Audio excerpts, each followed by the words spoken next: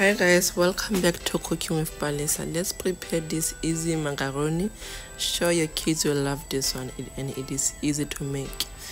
So in the pan you're going to add some butter, fry your onion until soft, and then you're going to add some flour. I'm using about 2 to 3 tablespoons. It's gonna be like this, don't panic. Add milk bit by bit. Keep stirring in between, just like this. Add more milk if needed.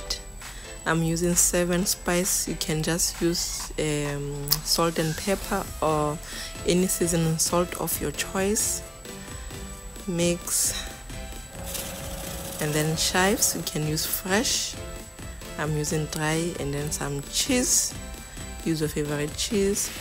Mix well. You can add more milk if it is too thick. Then add your cooked macaroni. Use any shape. You can add some bacon, ham, or mushrooms, anything. It is okay, or just plain. Then you are done. It is easy to make. Kids love it. I hope you enjoyed this video. Take care of yourself. Please don't forget to subscribe. Love you. Bye.